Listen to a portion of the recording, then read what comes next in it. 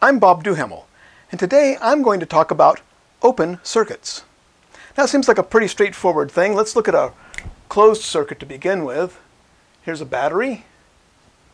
Let's put 3 resistors in series with that battery. Just to make the numbers easy, let's make this 40 volts, make this 20 ohms, make this 15 ohms, and make this 5 ohms. And let's just take a look at the voltages across this circuit for a moment. First of all, how much resistance do I have in the whole circuit? Well, I have my series resistors, they're all in series, and we just simply add those together. So 20 plus 15 plus 5 is a total of 40 ohms. Makes a nice easy number. If we want to know our current, we simply divide into our voltage. 40 goes into 40 one time, and we have 1 amp of current. Okay, with that 1 amp of current across 20 volts, across 20 ohms, of course we're going to have, let's do that in green just to help us see what we're doing. There's going to be 20 volts. I don't know if you can see that or not. Let's do that in red because I don't think that shows up too well on the camera.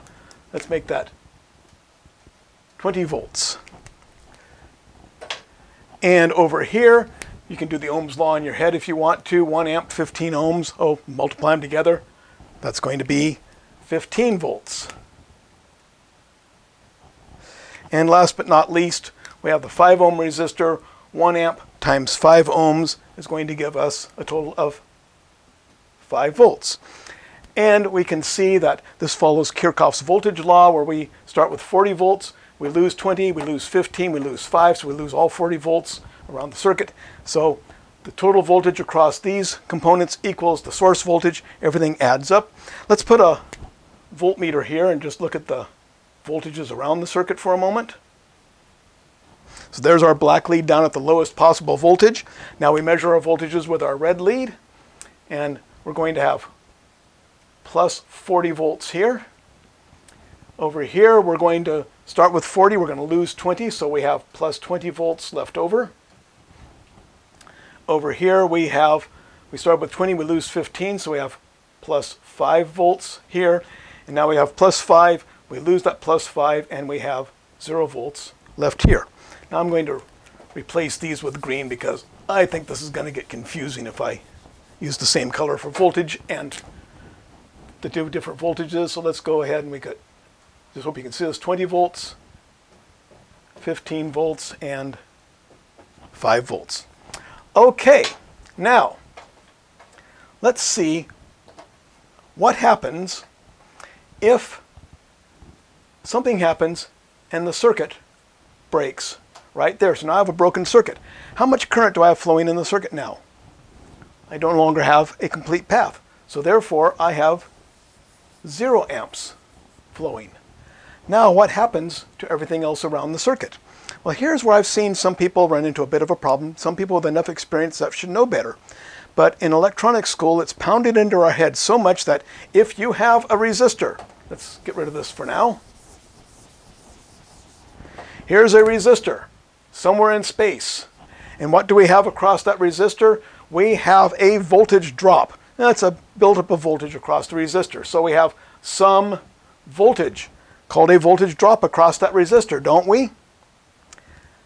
To have that voltage drop, or to have that voltage across that resistor, we need 2 things. We need resistance, plus we need current. And so if we have a certain amount of current flowing through this resistor, we're going to have a higher voltage where the current enters and a lower voltage where it exits. And if we know what that resistor is, and we know what this current is, let's say it's 1 amp and 5 ohms, well, Ohm's law says 1 times 5 gives us a total of 5 volts across that resistor, and it's going to be higher where the conventional current goes in, lower where it goes out. So we know that we have positive to negative voltage there, higher here, lower there, and the difference is 5 volts. But if I take this current away, now we have resistance, but we don't have current. So we can no longer have that voltage. So let's start with our circuit again.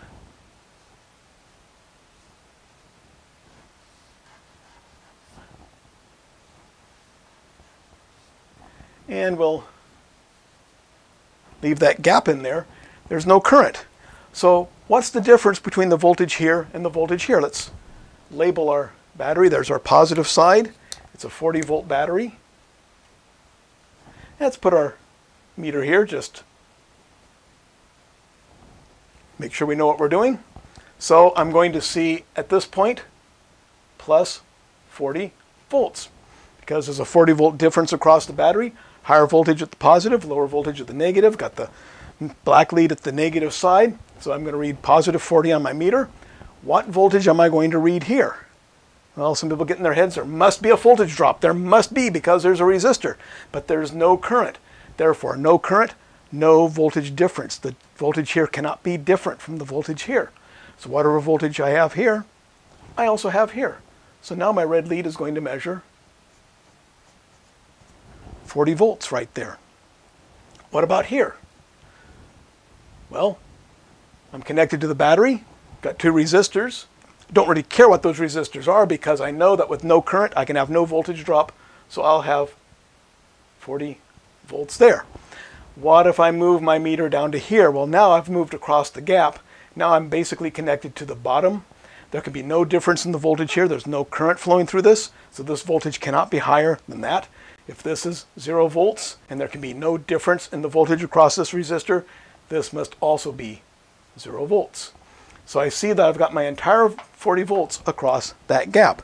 Now as soon as I fix that gap, everything goes back the way it was. 40 volts, 20 volts, 5 volts, assuming that these resistors are 20 ohms and 15 ohms and 5 ohms.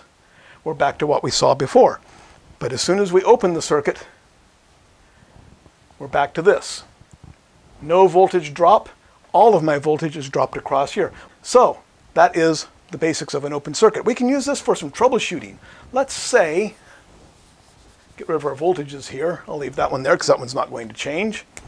And let's say we can't see that gap. But we take our meter here and we look, okay, plus 40.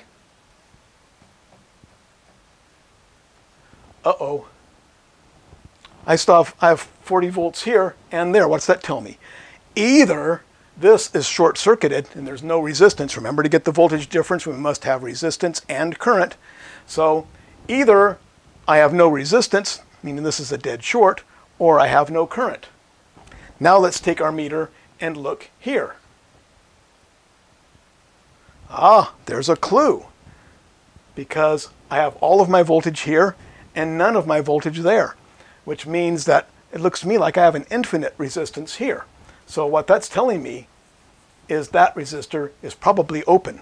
So I have no current, so I have no change in voltage from here to here, from there to there, and I have all of my voltage from there to there, therefore that is probably an open resistor. So a little bit of a troubleshooting tip there of how you can find a burned out component by checking the voltages. You'll have all your voltage across the burned out component or the open component.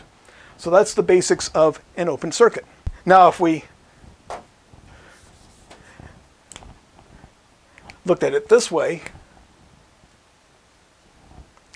let's say we saw our 40 volts here and 0 volts here.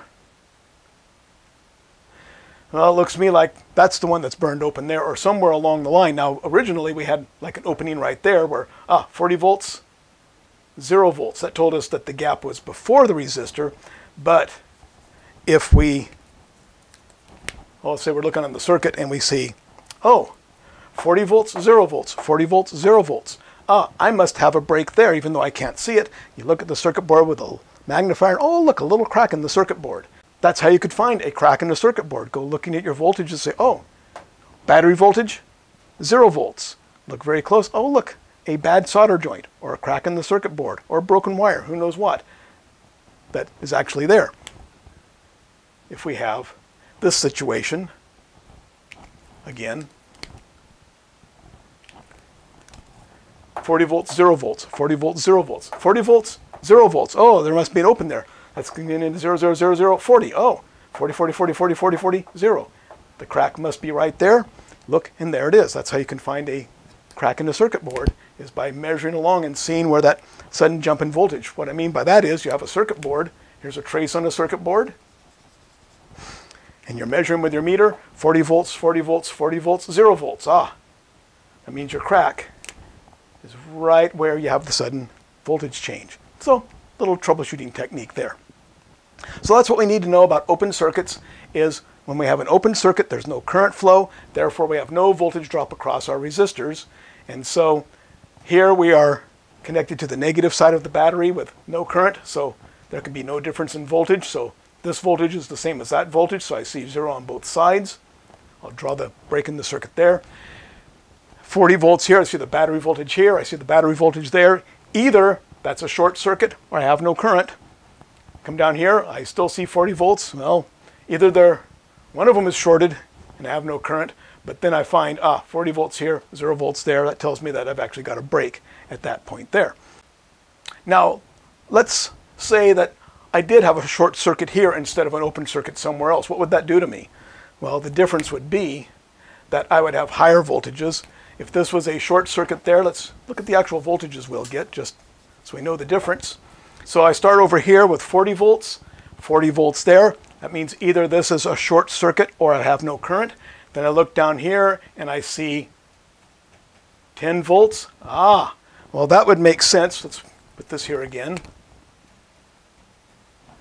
Yeah, that adds up. 40 volts and 20 ohms. That would give me about 2 amps of current. So 20 ohms, 40 volts, about 2 amps of current. And I would have, okay, 2 amps plus 5 ohms gives me 10 volts. Yeah, okay. And then I have 2 amps and 15 ohms. That's going to be 30 volts. And that's going to add up. So 40 minus 30 leaves 10. And so we see there, that's what would happen if we actually had a short instead of an open. But we're mainly looking at open circuits here. So there's your troubleshooting technique. If you see something like that, you've got a short. But if you see 40 volts, 40 volts, 40 volts, 0 volts, then you have an open. And that's basically what we need to know about open circuits. If you found this video useful and informative, please give me a thumbs up down below. It really helps the channel. And subscribe, because that not only informs you when I put new videos up, but it really helps the channel also. And a big thank you to my patrons at Patreon. I could not make these videos without your support. If you want to help me put these videos online and keep real vocational education free at vocademy.net, you can go to patreon.com/join/vocademy and pledge your support. And again, a big thank you to my patrons who make this possible, and a big thank you to everyone for watching.